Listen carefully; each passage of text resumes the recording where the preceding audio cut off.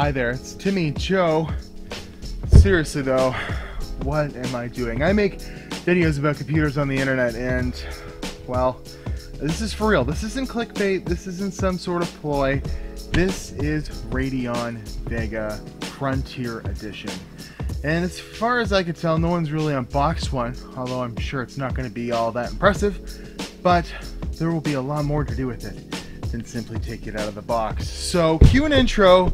We're going to take it out of the box. I'm going to go through a few things, some major changes with the channel, and we're just going to have a lot of fun checking this out for the first time.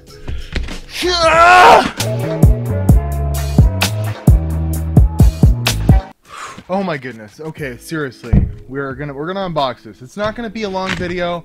It's not gonna be crazy because I'm sure it's just a graphics card. Has very nice vinyl Vega-y Explore, Create, Pioneer stuff on it. There's some Japanese, some different languages. Not much else on this box. But yeah, I was actually expecting this to have some stuff. Ooh, it's stinky. This to have some stuff on it, but let's go ahead and we'll just.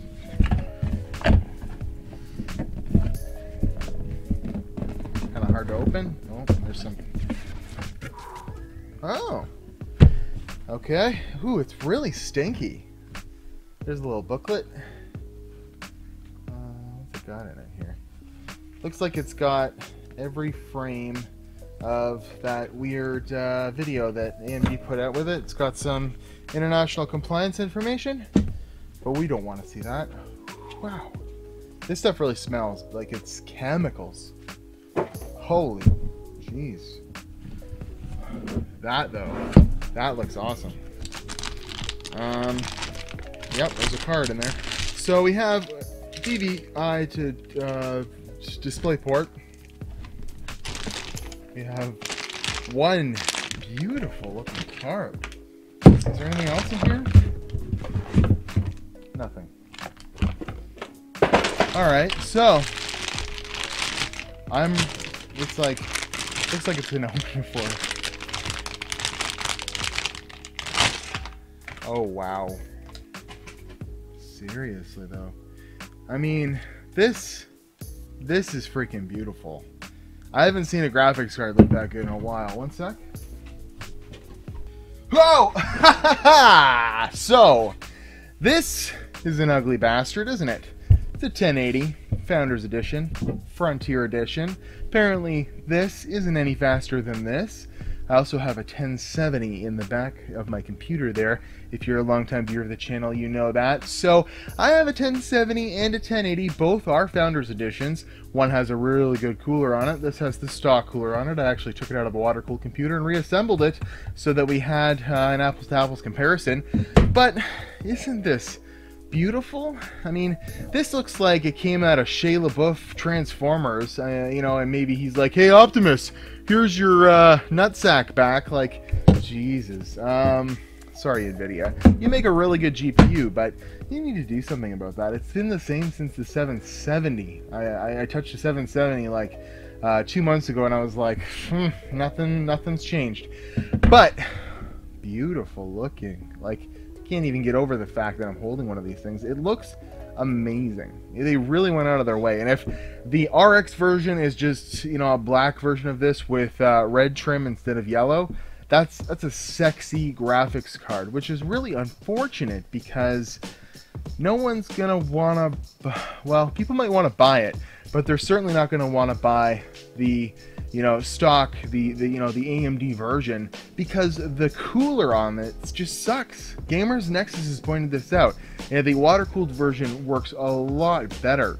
So you're going to want to get a board partner at MSI, you know, or a Twin Frozer or something like that, Asus Strix version, in order to get the maximum performance. And you're going to miss out on this beautiful feat of engineering. They've really outdone themselves with this. It just looks like a beautiful piece of art compared to, you know, some phallic transformer piece. Anyways, We're going to put this thing through a gambit of real-life, real-world testing, real-world games. We're going to have a lot of fun. We're not going to worry about rendering. We're not going to worry about their use case scenario on this.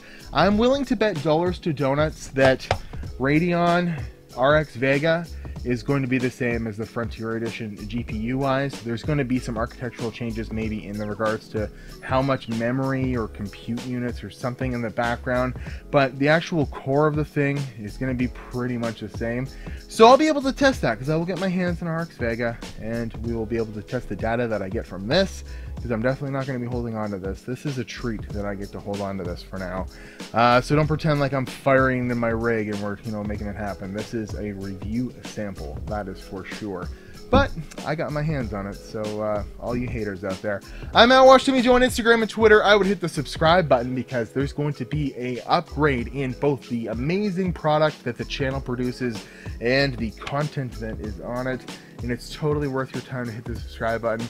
And follow me on Twitter at WatchTimmyJoe. I got an Instagram too. Maybe put some cool pictures of Vega up on there. But in the meantime, I should see you by next week with some real world results, as well as there is always all kinds of crazy cool stuff going on this channel. Old builds, new builds, builds that climb on rocks. Even kids with chicken pox. So I will see you guys in the next video. I gotta start working on the benchmarks for this, and Unicron needs his phallic symbol back. I will see you guys in the next video, and I really do appreciate you guys hitting the subscribe button, and I will talk to you guys later. Freaking Vega, guys.